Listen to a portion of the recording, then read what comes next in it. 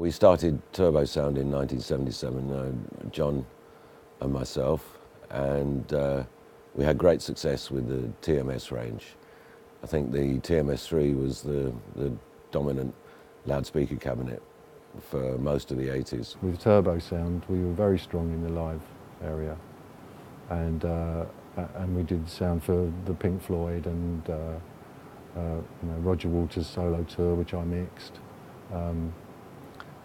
Status Quo, Jackson Browne, Santana, all those big bands. When Turbosound was sold in, I think it was the late 80s, I was part of the legal team that, I think I was involved in that transaction. We had to reinvent ourselves, and that is what we've done. We reinvented as Funktion One.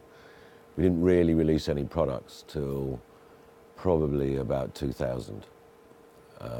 We spent some time coming up with new technology. It was rather good because we were in charge of ourselves and we were able to pursue exactly as we wished. My background is a sound engineer, a live sound, since 1970s. Myself, I've been involved in the music industry since actually probably 1969.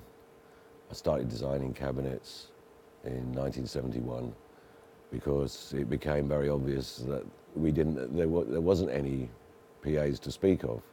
Certainly not musical PAs. There was always been public address with big horns for voices, but at that time there was no real full range PAs, so we set about building. And in that time, I guess I've taught myself.